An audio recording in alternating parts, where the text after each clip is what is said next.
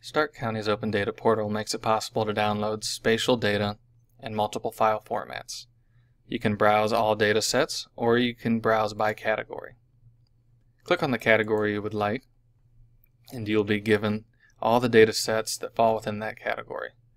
Once you click on a particular data set, it'll first generalize the amount of features on the map and then draw them out individually. You can also visualize the data. You can choose which field you'd like to visualize, and you can change the symbology. You can make the map smaller or larger.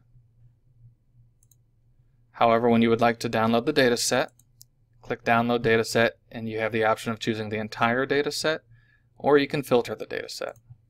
To filter the data set, click the Table tab, choose a field you would like, or you can zoom in, and you have the option of filtering by map view, or you can uncheck that box and filter by a specific attribute within the field you clicked. When downloading the data set and you have your filter in place, you can choose to download the filtered data set, or you can download the entire data set.